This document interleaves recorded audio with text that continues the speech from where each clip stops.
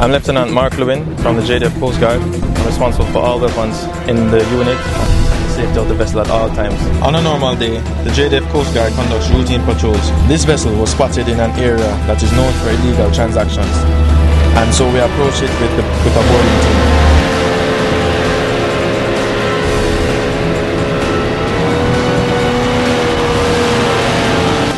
On seeing us, the men attempted to evade us and we gave chase. We noticed them throwing parcels overboard while we were in hot pursuit, and at that time we radioed in for assistance from the JDF Air Wing and an interceptor crew which was nearby.